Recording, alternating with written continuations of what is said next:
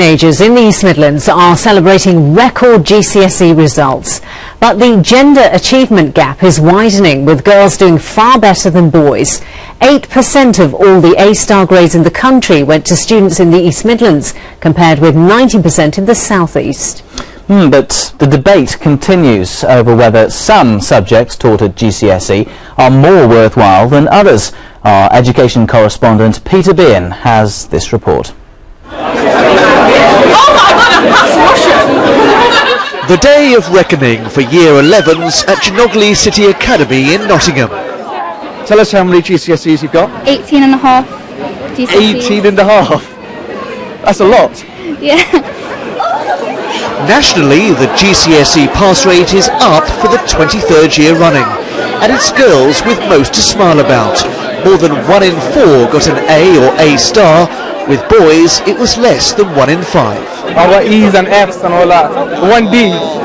We're hoping for better. I was hoping for better, but I managed to get it. It is something we are concerned about, and that's why we want to look right back to primary school, where the gap seems to start, and particularly look at the way reading is taught. Behind today's results lies a decline in pupils studying languages and humanities.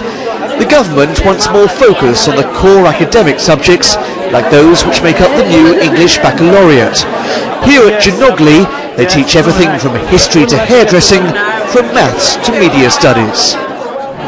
Is a GCSE in hairdressing worth as much as a GCSE in history, say? I think they are worth as much. I think actually what's really important to us at Djanogly is actually having courses that students are interested in, meet their needs and actually meet their aspirations for what they want to do in the future. Whatever they studied, today's 16-year-olds face tough challenges ahead. The education maintenance allowance payments, which encourage them to stay on in education, have been cut. University tuition fees are going up. And of course we all know youth unemployment is very high. Stay in education and get as many qualifications as you can, because we are in hard times at the moment, but there's no doubt that the best way of shielding yourself from those difficult times is to get the best qualifications you possibly can. For now though, it's time to celebrate a job well done. Peter Bean in Nottingham for Central Tonight.